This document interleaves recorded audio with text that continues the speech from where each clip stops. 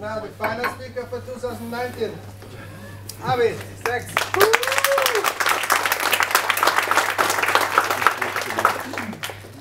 All right. My name is Arvid. I'm going to talk about the C++ memory model. An intuition is the subtitle, which basically is a way of suggesting that I'm not going to have any quotes from the standards, and this is not going to be deep dive. This is going to be sort of how one can think about the simple parts of the C++ memory model.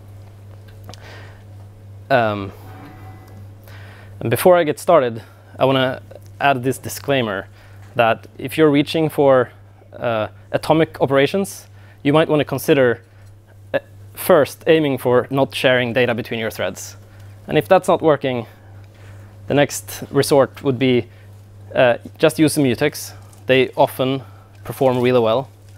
And then if you really need to, then you can use atomic operations. But you want to be careful, because if you do, your performance may suffer if you're not careful. So always measure.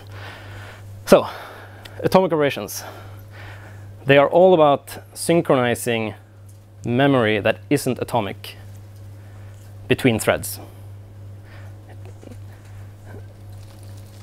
So, and in addition, they make sure that the actual reads and writes to the atomic variables are not torn and don't like overwrite each other. So they are synchronized, serialized. But more importantly, it's the other memory that isn't atomic that is the most interesting thing to talk about.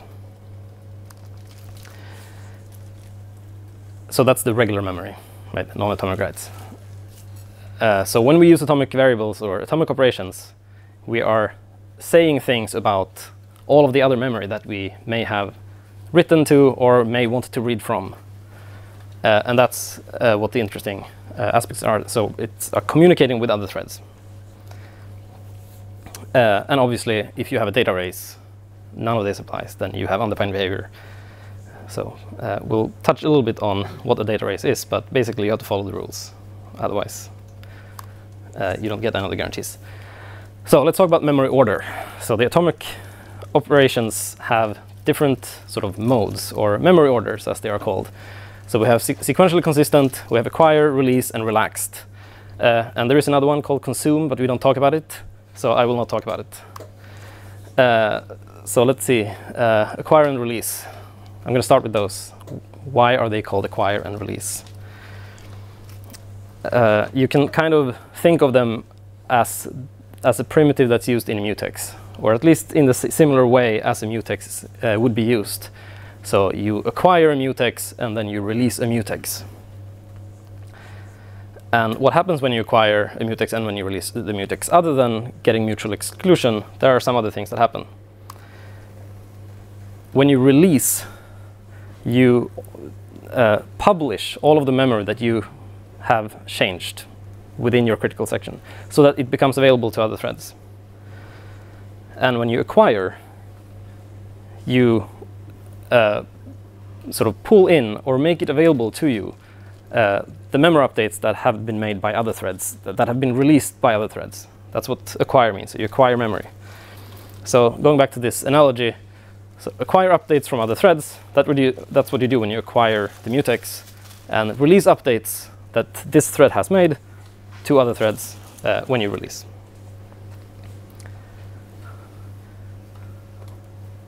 So while you are in between here, before you publish your changes, they will not be visible or may not be visible to other threads, but they will also probably be data races if they were tried to be looked at.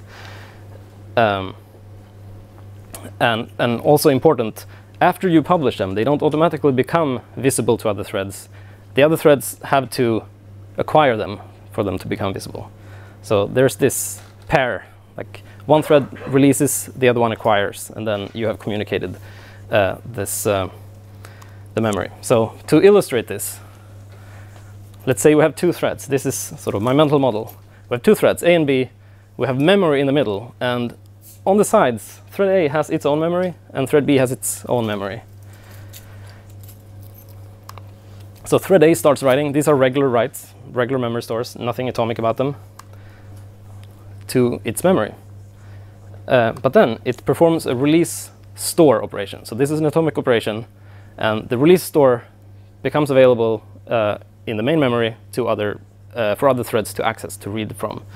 But in addition to that, all of the memory updates, all the writes that thread A has made now become released to the main memory. Thread B then executes a load acquire. So it's loading from this atomic variable. The blue one is the atomic variable. So its value becomes visible to thread B. But in addition to that, all of the other memory updates that thread A has made will also become visible because it acquires that memory. Yes? Just a clarification. This is the memory model. It's not the physical memory that is promised to be written to. It could still be in cache or... I'm not entirely sure I'm following the question. So clearly, in real life, the memory isn't duplicated once per thread. But in theory, it could be. That's basically the model is basically, let's assume that every core has a cache that's the size of the RAM. In that case, this would be the case. This would happen. So things will probably, sometimes be flushed, and shared between them. But you're not guaranteed that they are until you release, or until you acquire.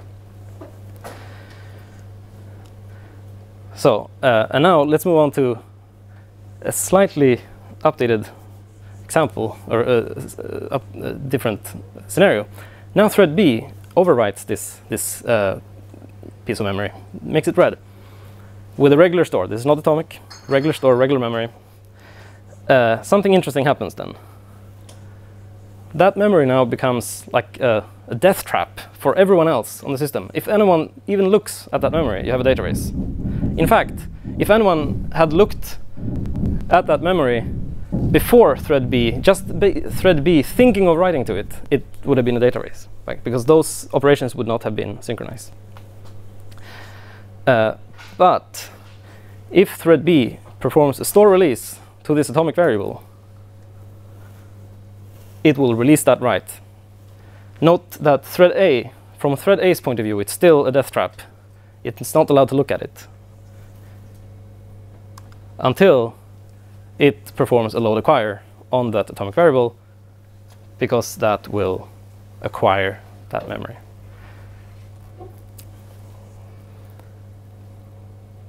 One thing to point out is that it's not sufficient to just load acquire. You also need to load acquire and see the write that B has made. You can load acquire all day and see the value that you wrote, but then you're not synchronizing with the thing. It's not until you see the value that thread B wrote, that's when you know that the memory is available. So an example of this, yes? If you go back one slide, are you treating the magenta variable here as some sort of guard variable on the red and green ones? Yes, so yes, the magenta variable is the atomic variable, and it was also the atomic variable when it was blue. I was kind of thinking of marking that somehow, but it looked ugly, so I didn't. But yeah, yes. The blue variable is atomic, and now it's magenta because it has an updated value. And the updated value is read by thread A, and then it can see the new value. So here's an example. Let's say one thread creates a widget, which is a complex object on the heap. Do you have a question? No. Right. And it allocates some memory on the heap and calls a constructor that does a bunch of stuff, and then it gets a pointer to that object. And then it stores to an atomic variable saying memory order release. And any other thread that reads that one from that ready atomic variable will then be guaranteed that everything that happened in that constructor, all of the side effects, all of the memory that it may have touched, will become visible to that thread. For example, this is how you could do that. You could have another thread sitting in a loop, loading this ready variable until it returns something non-zero. And as soon as it reads a non-zero, it's going to read that one that the other thread wrote, then it's safe to start using W.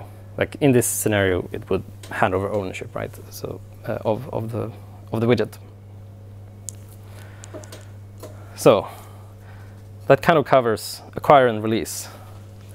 Here's an interesting example.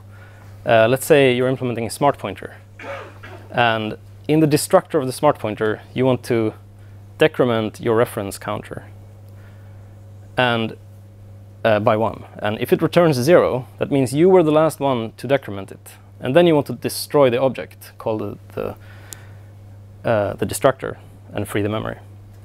What memory order do you want here? Do you want to acquire, because the destructor will need the most up-to-date version of the object, or do you want to release so that you tell other threads that you're done with the object and they can decrement their reference count? Turns out that you want both. So there's another memory order called acquire release. In most cases, whenever we decrement the counter and it doesn't end up being 0, we want to make sure that all of the updates that we have made to the object that this shared pointer or smart pointer holds are published to other threads that potentially may want to access this object. But the one time we decrement and it turns to 0, we want to make sure that we acquire all of the changes that other threads may have done to the object so that we can safely call the destructor on it. So this is an example of where you would need both acquire and release. So basically, acquire release, it does both. That's what it does. So now let's talk about ordering. Imagine we have 3 threads, and we have some silly programs that runs on them. What they do is not important. But the point I want to make is that from the traditional way of thinking of threads is that, at least back when you had a single CPU and you time sliced, was like you have some kind of interleaving. It's as if they ran, all of these things happen in this order. And that doesn't quite hold, right? So this would be you sort of pretend that the computer does one of these things at a time and they just happen in this order. When you use acquire and release, there's no actual global ordering guaranteed. So thread A, from thread A's point of view, it may look like things happen in this order. But from thread B's point of view, it may look like things happen in this order. And this can have subtle and unexpected effects. So there's no total order of events. But from each individual thread, the order that it experiences are consistent with the rules. They just don't necessarily, they are not necessarily the same. So to make this a little bit easier for programmers to reason about, there's the sequentially consistent memory order. So the sequentially consistent adds this a requirement that every thread experiences the same total order of all atomic operations that are sequentially consistent. This is actually the default in C++ atomic operations. So my little pseudocode over here was incorrect, right? Because that's the atomic, so the default would have been sequentially consistent, but that wasn't the point I was trying to make. It is believed that this is the least surprising for users, so that's why it's the default. What it does is, whenever you are writing to a sequentially consistent atomic variable, it becomes a sequentially consistent release. Whenever you load, it becomes a sequentially consistent acquire. And when you do a read, modify, write, it's the acquire release that's sequentially consistent. So a read, modify, write is, for example, if you do fetch, add, or plus, plus, or minus, minus on something, because you load it, modify it, and write it back. So just to be safe. So sequentially consistent is the most reliable, probably least error-prone memory order you can use. So we've looked at these now. Sequentially consistent acquire release. I added the acquire release. It wasn't on the first list. Yes? Would atomics do any locking on plus plus and so on? There is no locking. Typically, I mean, on normal computers, there's no locking. Normally, there are hardware instructions that sort of lock in quotes for this one operation. So you can read, modify, and write back. So for fetch add and fetch sub, and there are a few primitives that you can perform atomically. So the last thing, the last memory order is the relaxed memory order, and this is the most error-prone, and really the last resort if you really have to go there. But what it does is it guarantees you that it's safe from torn reads and writes and clobbered updates. So if you have multiple threads writing to it, they will happen one at a time. But other than that, there's no ordering with anything. And no other memory is synchronized. As the examples I had earlier, memory would be synchronized and visible to threads. Relaxed doesn't do any of that. It's just this one variable that becomes visible when you access it. It's also not even ordered with other relaxed atomic operations. So you can imagine that like a compiler optimizer loves to fuck with this. Or make your code not work as you expected it. So to illustrate this, thread A writes some memory. This is a regular store, not atomic. Another non-atomic regular store, and then performs a relaxed atomic store. Nothing happens to the main memory. Thread B reads the relaxed atomic load, right? Reads the memory. It sees that value, nothing else.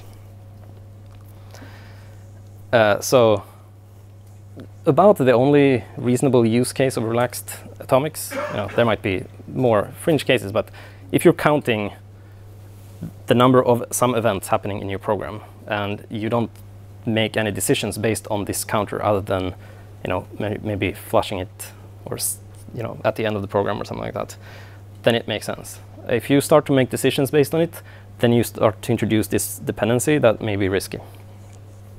So for instance, if you were to take this example and change it to memory order relaxed, anything that happens in the widget constructor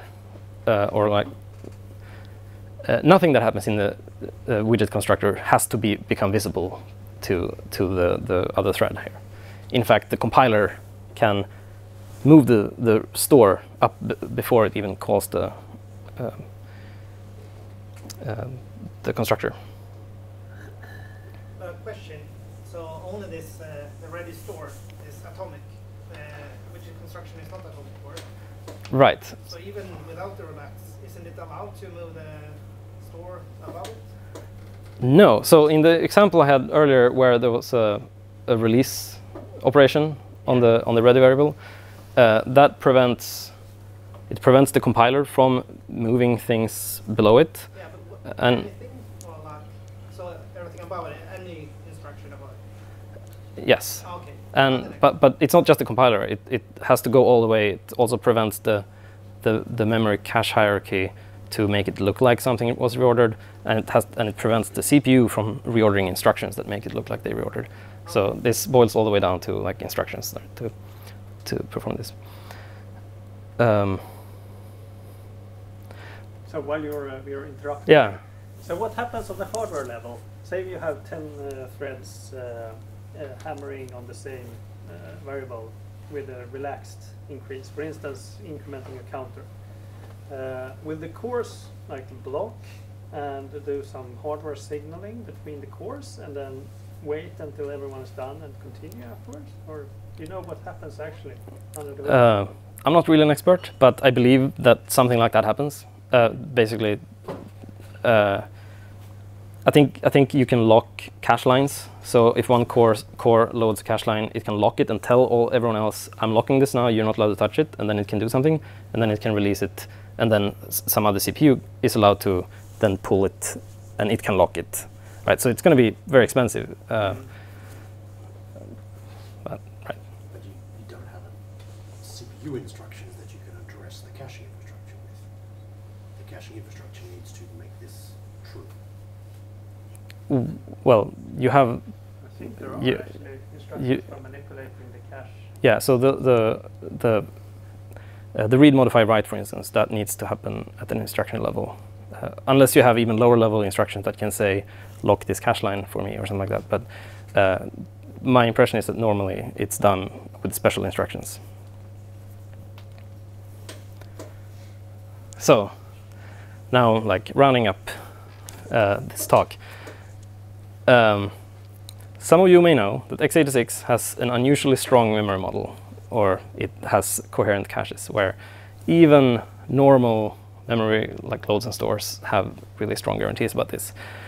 And some of you may have heard or have made arguments saying, well, I'm only targeting x86, so I don't need to care about this memory model. I know how my computer works. But I would warn you that the compiler may disagree with you. The compiler is also allowed to assume that you're following the rules, and it can reorder things if you're not careful. And if it isn't today, when you upgrade the compiler, it might. And also, obviously, volatile doesn't have anything to do with synchronizing, but this is an unusually or unexpectedly common misconception. So I want to bring it up. I had this moment a few years ago where I discovered that still, like in modern days, people were arguing that volatile was reasonable to use for synchronizing between threads. So I felt like this guy on XKCD. So volatile doesn't do synchronization. But wasn't there a convention that if you had the volatile function overload, by convention you meant that it was, so, and then you would do the synchronization under the hood? There's an old Dr. Dobbs article from Alex Strandesco, I think in 2004, where he used a trick. Since volatile is unused for anything reasonable, he used it to mean that some synchronization. Also unrelated, by the way. Yeah. So in summary, sequentially consistent is probably what you want. Sometimes acquire release may be faster, but you have to be careful so you understand the ordering guarantees or the lack of ordering guarantees. If you're using relaxed, that's most likely a bug. And if you're saying, but I'm targeting x86 or I'm targeting hardware X, then it's probably also a bug. And if you want to know more, Herb Sutter in 2012 gave a great talk, two parts talk called Atomic Weapons. Highly recommend it. So I've sort of scratched the surface a little bit. There are many more aspects of the memory model, obviously, that's quite complicated. If you want to learn more about fun parts of it, there's something called release sequences, which is relatively new, I believe, which defines how sequences of accesses to atomic variables are guaranteed to be ordered. And there's also out of thin air reads. I think that's mostly a specification exercise where, according to the standard currently, things that shouldn't be allowed are allowed, but they don't happen in practice. Yeah, that's all I have. Thank you.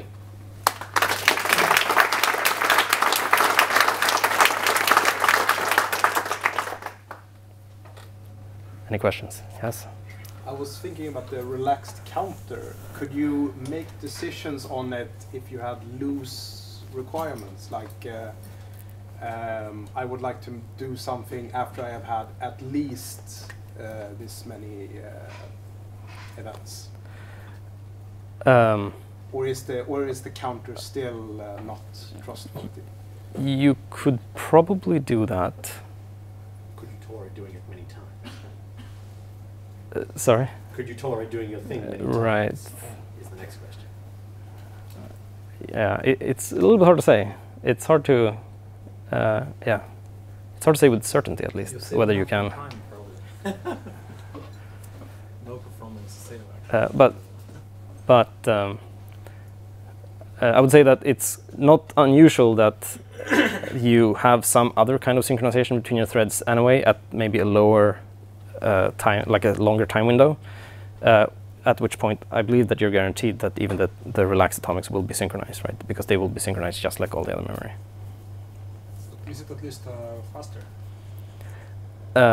Depends on your hardware. The reason relaxed exists is not because x86, because more relaxed hardware exists that can do atomic writes faster. What kind of hardware? I think PowerPC and maybe Alpha. But wasn't Herb talking about the next ARM instruction set? And Yeah. isn't it that here this year? ARM v8. Yeah. ARM v8 implements pretty much exactly the semantics that C++ Yeah. defines. Yeah. So 7 years, right? V8's been around for a while. Okay. Thank you.